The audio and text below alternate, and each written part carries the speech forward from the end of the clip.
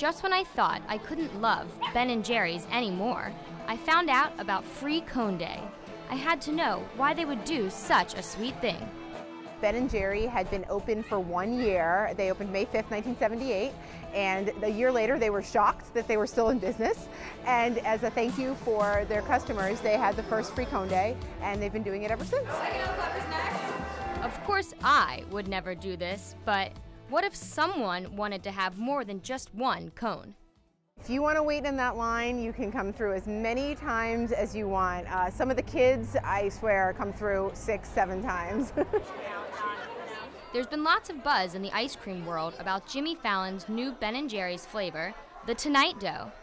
It's delicious. It's got chocolate and caramel and chocolate cookie pieces and gobs of cookie dough, and then it also has peanut butter cookie dough. So it's a pint of wonderful is basically what it is. A pint of wonderful? Sign me up. So, what are some student faves? We just love Ben & Jerry's and we love milk and cookies a lot, so it's just to die for. I mean, I know today I'm getting the Tonight Dough because I had it a few weeks ago and I love it. I haven't been able to find it since, but I'm definitely going to go for it this time.